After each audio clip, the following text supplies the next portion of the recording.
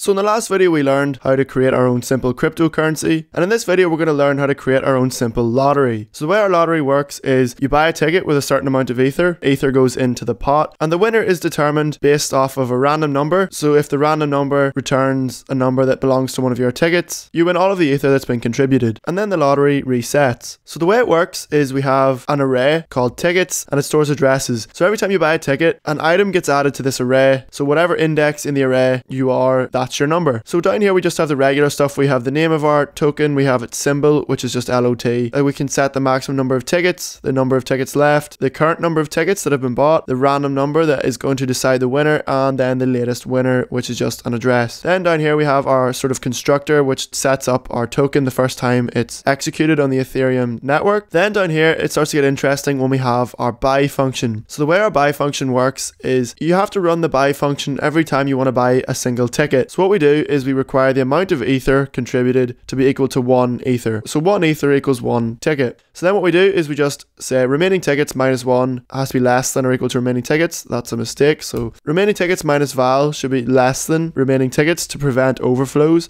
And here is where we give the user the ticket. We say tickets.push, and we push their address into our array, and we increase the ticket count by 1. Then we have a withdraw function, but we're going to skip that and go to the choose winner function. So what we do is we check that the ticket count is greater than 0, so that there actually is some tickets for the lottery sold. And then what we do is we generate the random number, and this is the number that determines the winner. So the way we get the random number is we get the current block number, subtract 1, and then we run it through the block hash function to give us the hash of the block, which is just a hexadecimal number. So because it's a hexadecimal number, we convert it into an unsigned int for solidity to be able to process it, because otherwise we couldn't do the modulus operator on it. So we convert it to an integer, and the modulus operator just ensures that the random number generated is always going to fall within a particular range. So our range is our ticket count. So if we have 100 tickets, we only want the random number to be between 0 and 99, because otherwise our array will be out of bounds. Then what we do is we just say the address of the latest winner is equal to tickets random num. So we go to tickets and we put the user's number in, and that tells us the winner. And what we do is we take all of the tickets that people buy and we essentially just give them to the winner. So if the winner buys 1 ticket and they win the lottery and there's 100 tickets sold, they then essentially have 100 winning tickets, and then they can withdraw those tickets for the ether.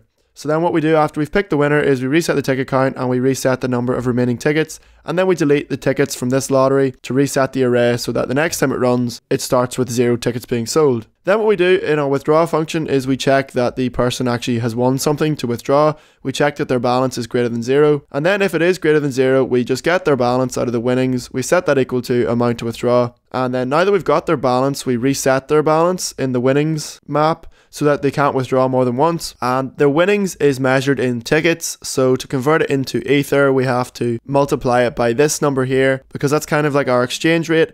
And then what we do is we transfer the ether to the user. So what I can do is I can run it in the web browser here. You can see I can use MetaMask. I have 3.8 ether left, and the way I would run it is I would just give the token a name, a symbol, and a value. So its name is just going to be how Lotto, the symbol is just going to be LOT, and the number of tickets is going to be 1000, and I'm going to click create. So this is just the confirmation window. Ignore the prices, because since we're on the test network, you can see up here we're on the Ropsten test network. It's completely free, even though it converts the ether into dollars. It's completely free. So we click submit, and our lottery is being created. And because the test networks are actually public, you can actually go onto the test network and you can see the contract. And what I'll do is I'll include a link into the video description for that so that you can see the actual live contract. So here our lottery was created. So you can see I click remaining tickets, we have 1000. I go to the symbol, it tells us the symbol. The amount of tickets is 0.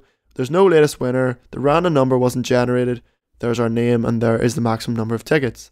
So I'm going to buy a ticket. So to buy a ticket, I have to scroll up here, and in the value up here, I click on that and I convert it to ether, and I want to send 1 ether to buy 1 ticket. So I click that, I click buy, and I click submit. If I wanted to, I could send myself some more with the faucet, so I'll just click that and I'll see if they'll send me some more. So there you can see the buy transaction went through. So that transaction went through. If I go to MetaMask, you can see I have my new ether, but you can see on etherscan.io, and you can see a list of all my transactions.